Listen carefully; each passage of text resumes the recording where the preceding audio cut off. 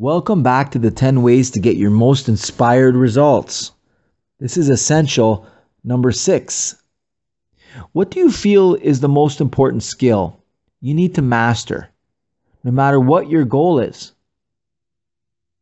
Whether you're a stay-at-home mom, an aspiring entrepreneur, or a seasoned corporate executive, this skill will help you take your game to another level. Write down the skill you feel you absolutely need to master in your field. Then write down the name of whoever you feel already has this skill. Connect with this next story, and you'll awaken this success trait in you in a fraction of the time that it takes most people.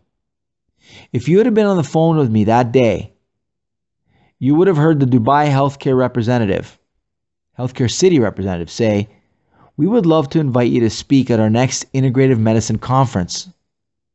I was like, "Great." And she said, "And Dr. Odie, just so you know, Dr. Andrew Weil will be the keynote speaker." What? I am a big fan.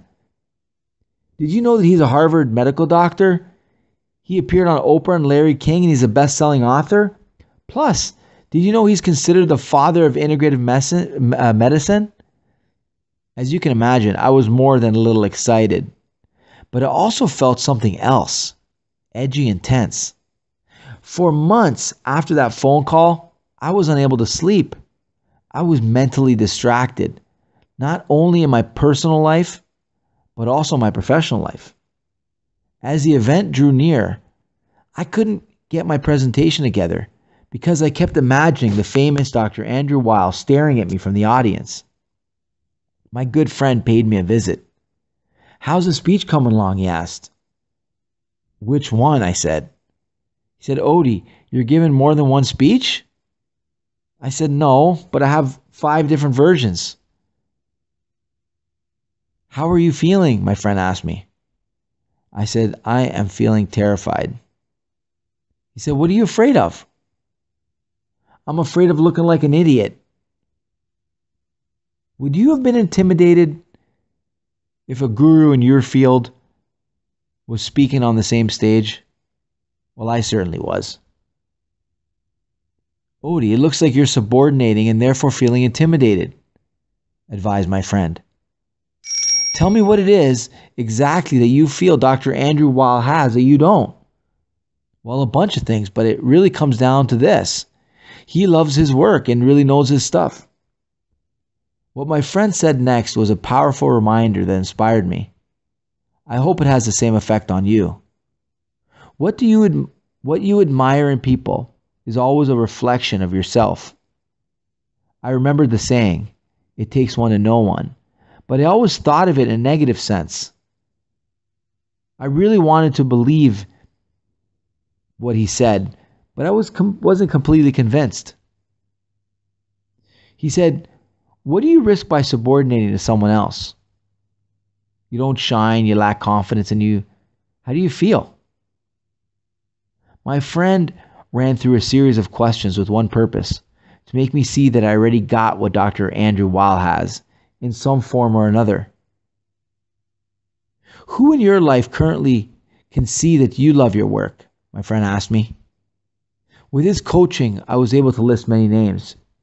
Then he said, "Who in your past has seen that you loved your work?" Again, I named many more. Then he said, "Who sees that you know your stuff?" Again, I listed them. When it was all said and done, I couldn't believe how many people I was able to come up with. I was amazed. Just like that, I was no longer subordinating. It worked.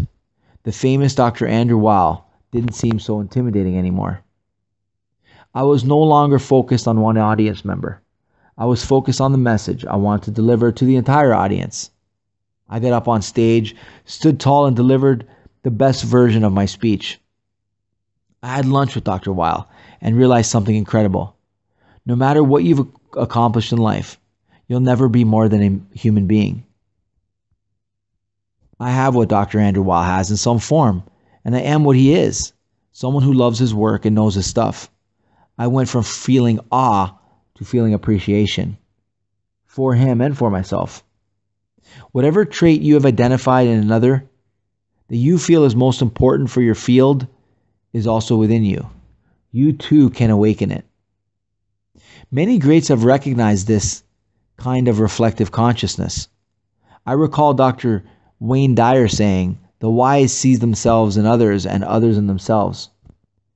I am convinced that no one is better than you, no one is beneath you, and nothing is beyond you. Who do you find yourself intimidated by in your field? Who are you resentful of at work? Who are you subordinating to? What greatness in you are you not honoring? Write down the name of the person you most admire and ask yourself one question. Who sees in me what I see in them? And keep asking until you've completely awakened that quality in you. When it comes to the success trait that you think others have, know that you have it too. And if you can honor it in yourself, getting the inspired results you're after will be that much easier.